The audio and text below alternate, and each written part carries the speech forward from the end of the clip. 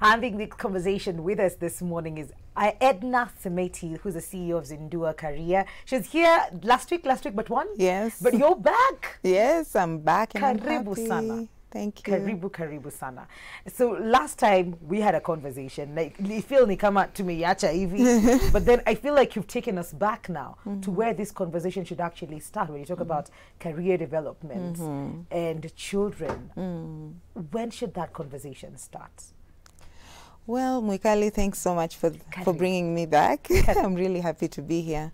So children, career development is about learning how to manage your career. Yes. And if you think about it, we grow up to actually become career holders, yeah? And a lot of success that comes out of career management, whatever we call success, comes from good decision making, taking the right actions, being connected, to the right people at the right time. Okay. And these are either habits or thinking patterns. And they take a long time to be developed. Okay. So the right time to start would be as soon as a child can even understand any kind of information. Okay. I would recommend that as somebody who's worked in human resources for very many years. And I have seen young people come into the workplace and fighting the system, not being able to actually thrive through the system because of some underlying issues.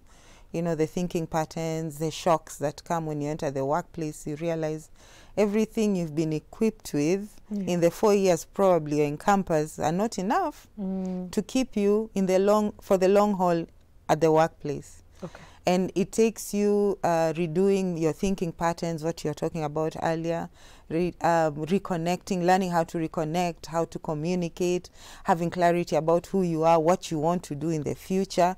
And if you had spent time during the days you're going through, your education, learning how to be this, by this time it would be a habit, a behavior. It would be part of you.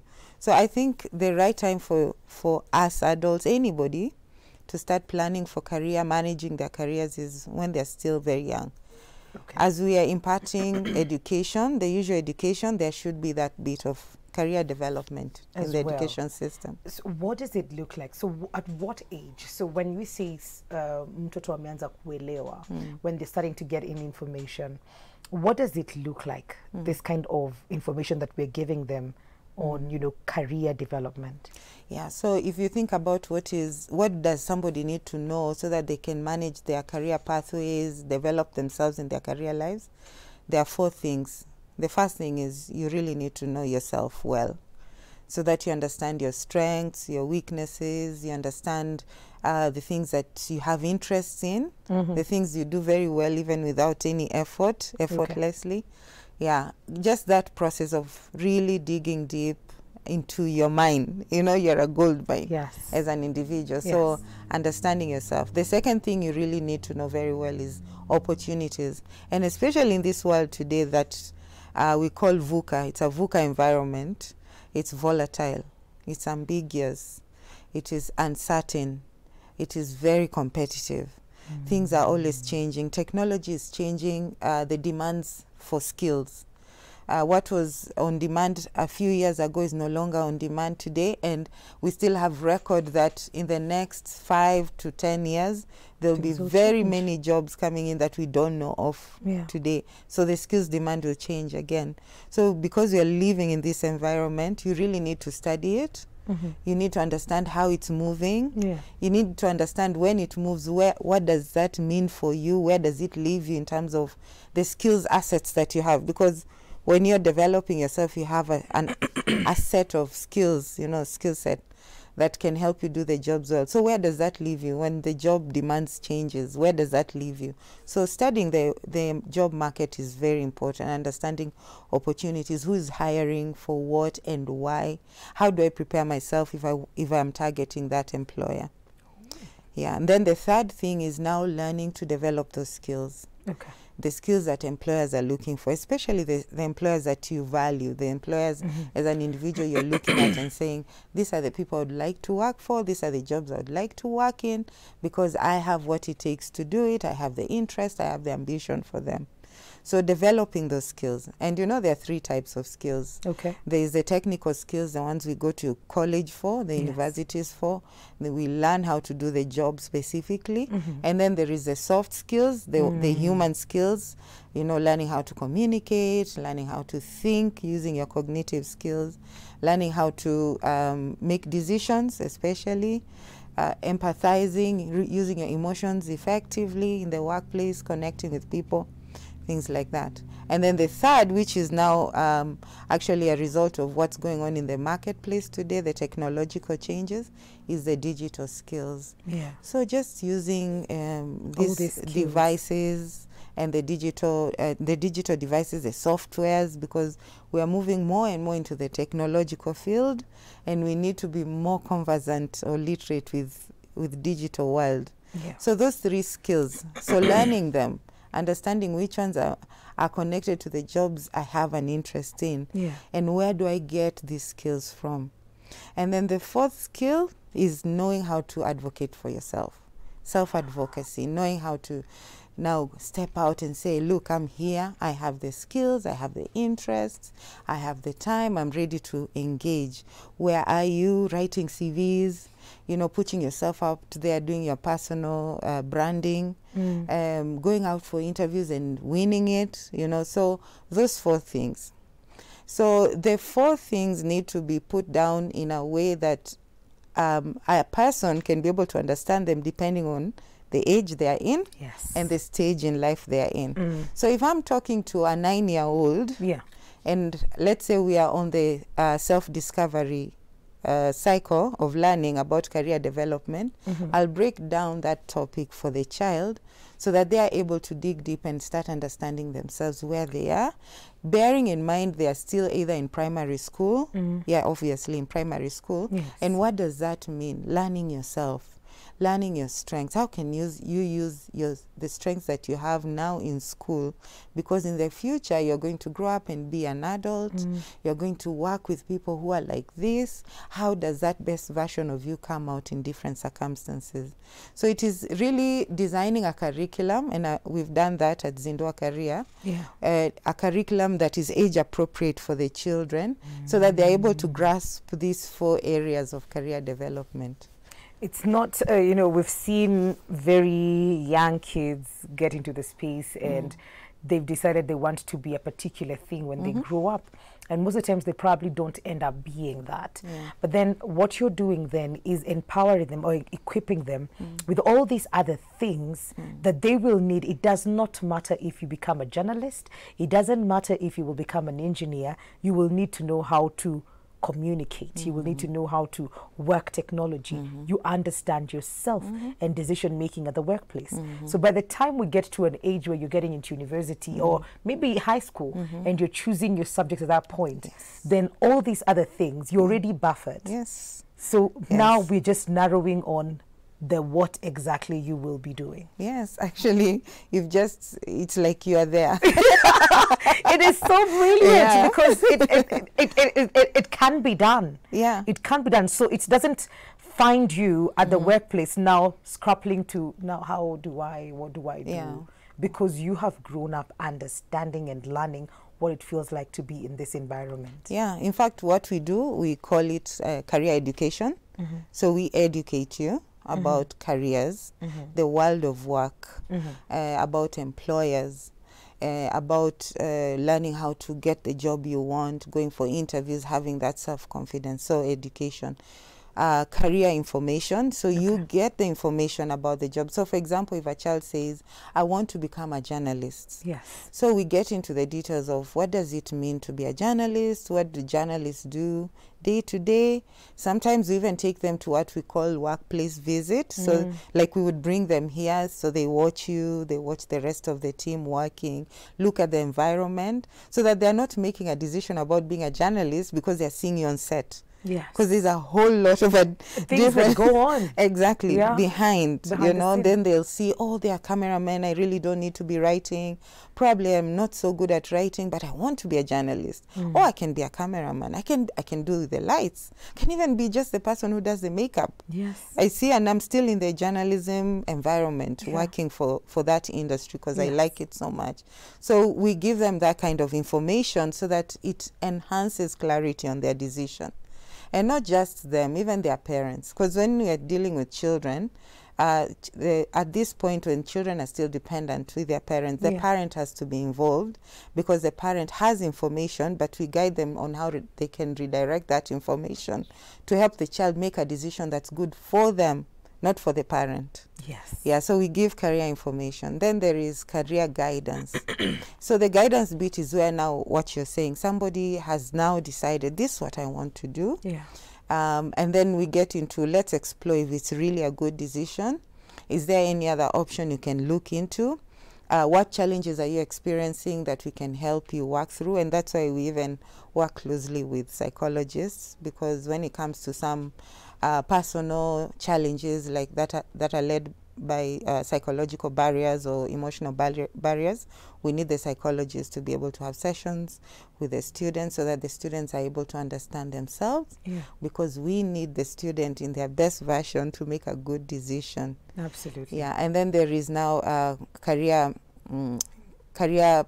there's education, information, guidance, and counseling. Okay. So the counseling bit is where now you're counseled into making that decision. We empower you.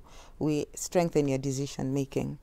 So by the time you're through with the program that we have to offer in schools with the student feels there's a bit of confidence, a lot of confidence that's built within the student to be able to say, this is my life and I can own it.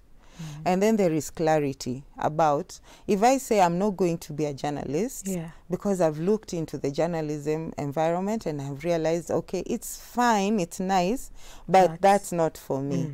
I probably am best working as a communicator, you know, doing probably advocacy work. I prefer that because we help students understand you have interest as a person. Yes. You are brought with a, you know, you're already a software yourself. You have a set of interests and emotions that can help you be the best person for your life.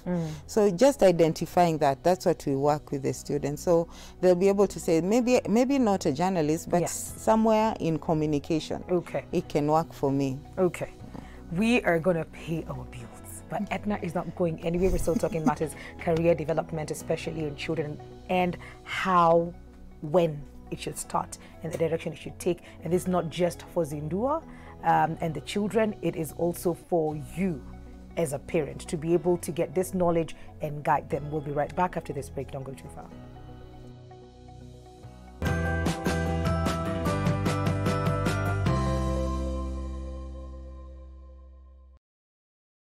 We are talking matters, career development for children. At what point does this begin? What are the structures around that? Do they even know what they want to be? And at what age do they figure that out? So we're looking into all of that, and I see questions coming through for you here. We have Edna Semeti, who's the CEO of Zindua Career, who's taking us through this conversation. Simon from Kikuyu says, I am a parent of 2 kids. One is grade 4 and the other one is grade 2. Now, concerning this topic, how can a child aspire to a career they don't know exists? Okay. Yeah. That's a very good question. And the truth is, children know what they want to be. They grow up hearing what's going on, what people are doing. They hear what the parents are doing. Words start forming in their mindset. In the school curriculum, they are taught about potential jobs that are coming up. So they start building aspirations. The point would be to encourage those aspirations, to actually make it a daily conversation, a conversation that is in our daily lifestyle. And a parent can do that by just asking a simple question. Have you thought about what you want to be when you grow up? Or questions like, do you know you're going to grow up and be like me very soon? And one day you're going to be a mommy or a daddy. One day you're going to have your own job. Have you thought about what you want to do? And, you know, at that point, they could say things that are really close to them that they have enjoyed if a parent has shown them what they do as well, they could talk about that. They would say, like, I want to be like you, Daddy. If you're a pilot, they'd say, I want to be a pilot like you. Even if you're a driver, they would say, I want to be a driver like you. Yeah. And that's where the conversation begins, and you start building on that. There's no harm in indulging. Yes, and building that idea that one day you're going to grow up and you're going to have a life full of responsibilities, one of them being your own job and career. It's really important that they start right now. I'm just remembering myself as a child. So my dad was an accountant, and my mom ran a business. So my mom owned a salon, and I remember saying to her that I don't think I can do what she does, because they stand up for so many hours. Oh yeah. And then of course I was doing terrible at maths, so the accountancy was not a thing. So I think they saw my future before I could even see it, because whatever it is they were doing, it wasn't you. Yes. And but then they guided, they saw. Yeah. So it's also the role of the parent to be able to see and encourage and direct. Yeah, I like what you said. See, encourage, and direct. Yeah. And don't expect your child to like what you do as well, because your child is themselves, you know. Yes. They were born with their whole set of, first of all, there's the destiny God has for them. They have their own strengths. They have their own weaknesses. Yeah. And because God has a destiny for them, He has already declared what kind of mistakes they'll make in their lives. So they have their own path. So ours is to just nurture as parents. When we are talking as parents, ours is to nurture that strength, encourage them to realize the weakness. When the weaknesses start coming up, you know, it's not time to beat them down and say, you know, for example, you'd hear parents say, oh, you said you want to be a journalist, yet you can't even write. You don't even want to write. You don't beat down on the weakness. You encourage. You encourage it by saying things like, you know what, if I'm going to be a journalist, if I were you, because I want to be a journalist, I would really practice how to write, because journalists write a lot. And you develop that interest by even you having an interest, especially the younger children. Because when you start encouraging career conversations at home, for the younger children, you have to be 100% engaged. And then probably the engagement will reduce from you as they grow older and they start holding the reins more and more, and they're making decisions by themselves. And probably you connect them now to career advisors who can support them and walk that journey with them, because it's a different perspective now. Yeah, so I would really tell that parent in Kikuyu, continue that conversation, or even start it if you haven't. Just, you know, just start. Find out if they're interested in even what you're doing, because that's the first things, the first careers we learn are the ones that are around us. Yes, exactly. Like what your dad is doing, what your mom, your auntie is doing. So that conversation is already there. It's just guiding it. We have another one here, Edna. Is it Edna? No, Edna is you, so that's not them. So they're saying, hi, Mwikali. I love the conversation on career development for children. My son is an introvert. He rarely socializes and plays with his friends and is always in the house. I always wonder what career is suitable for him, because I'm not so sure he will thrive in the work environment well, especially social careers. What skills would Edna advise I start building up in him at this point? Okay. Yeah. Right. So there are two things. There's the issue of the idea the parent has about what being an introvert might mean, and probably it means a disadvantage for the child. And I would like to really encourage the parent and tell the parent this. Introverts are they are one of the people who are sought in the workplace, because introvertish nature gives people the ability to be deep thinkers, to be great observers, and to be very detailed and careful. Keen. Yeah. And introverts can work anywhere. We can have musicians who are introverts. You can have journalists who are introverts. You can have writers who are introverts. We can even have accountants. We're expecting that accountants are the ones who are introverts. We can have accountants who are extroverts. So the introvertish nature does not direct that this child will do very well in a specific career or not. What will tell the parent about their child is where do they thrive? And it starts with the child. Have that conversation with the child. What are your interests? Have you thought about careers? That question is really, really important. If you've never had a career conversation in your home as a parent, the first place is to just ask, have you ever thought about what you'll do in your future? Which careers come to your mind? And when you're listening as a parent, don't listen with the idea that if they mention a career and you think you know your child in a certain way, you'll be like, I don't think you're suitable for that career. Yeah. Because you've asked them about their interests, not their opinion of what you think their interests should be. Okay. So allow the child to speak and say, I think I've been thinking about being an artist. When they say, I want to be an artist, don't go like, are you sure? Are you sure? Yeah, exactly. So you're casting doubt on the child. Take it in, observe, ask him what makes you think that you can do well as an artist. You'd be surprised. Sometimes when they're doing the things they do at school, he probably was interested, a teacher encouraged him, he got interested in art, he started drawing, and all this while you had no idea. You would be surprised he's been drawing. He has gone maybe even to art exhibitions. He has connections out there.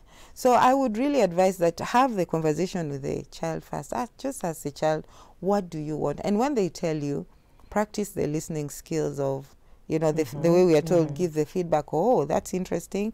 Why do you think that's a good area for you? What support can I offer you?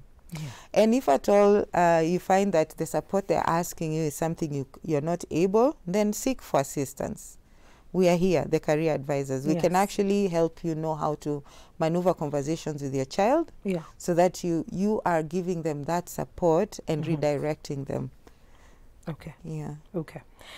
There's Marianne here, a Form 4 student, who says, I'm so passionate in doing IR after school, but I really need career guidance about the course so I can be sure whether it's the best one for me. Please help where possible. So you're in high school, you have had this name, probably do not know or have the details of what this career entails. What would be your advice to them in understanding what that career, whatever it is, entails? So IR. International relations. Oh, is it international relations? Okay, so I was thinking IR, Industrial Revolution. It's international relations, if I am not wrong, but I think it's international relations. Okay. So I believe international relations is a course. Yes. In very many universities, meaning that international relations can lead you to careers such as the diplomatic missions, you know, working in embassies, you know, working in NGOs where you're probably in the Department of Communication, Advocacy, Writing. You can also work as a marketing agency, you know, for NGOs especially, because the international relations course gives you the skills to know how to communicate, especially in tricky, sensitive, or conflict environments.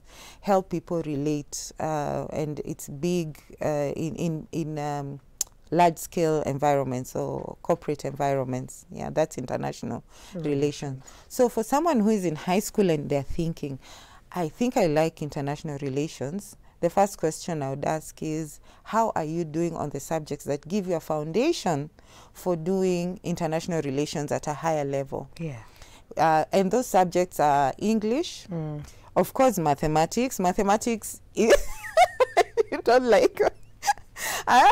Good news is mathematics cuts across all careers. Yeah, so it's okay. So math, English, Kiswahili. Yes, the languages. A bit of history. Yeah, history. If you love languages, that's really good, because high chances are you'd be in a working environment where you'd be required to connect with a lot of people with different languages, and you can catch on very fast. Okay. So if you love languages, that's a good thing. If you love history and mathematics, so you need to look at those subjects, because those are the ones that will give you the open door to the higher education after high school. And then even more research. Thank you for asking in, because you are really interested and you're doing something about it.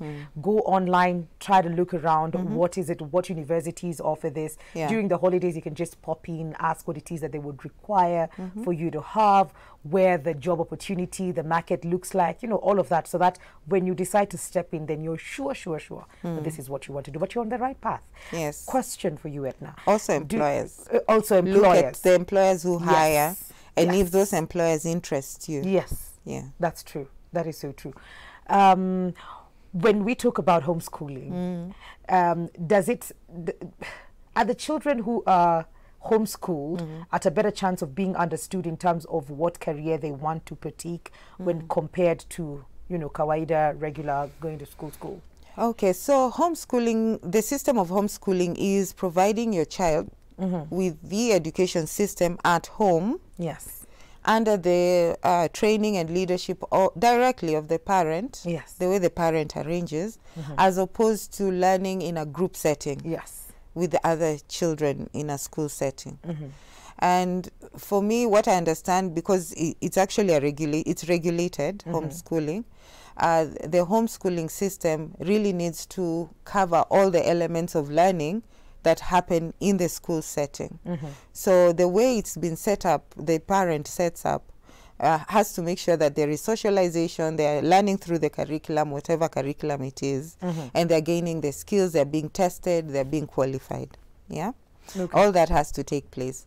So for me, what I would advise is, I would say is, if at all a child is going through homeschooling, they probably will stand out better than any other child who's in the school setting, depending on the teacher, depending on the system, and also depending on the child. So I don't think they're at an advantage or disadvantage. I don't think so.